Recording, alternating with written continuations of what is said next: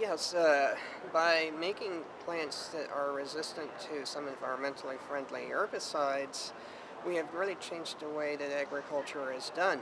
In the past, people used to plow the fields in order to control weeds, and since that's no longer necessary, plowing is not done to the extent it used to be. If you just stop and think about it, what we call an acre furrow slice, that's 1 acre, one plow layer deep, that weighs 2 million pounds. So if you can just imagine the amount of energy it takes to lift 2 million pounds up and turn it over. So that's a fuel saving right there. On top of that, if you don't plow the field, it's not as subject to to erosion. So we're really making big progress in erosion control.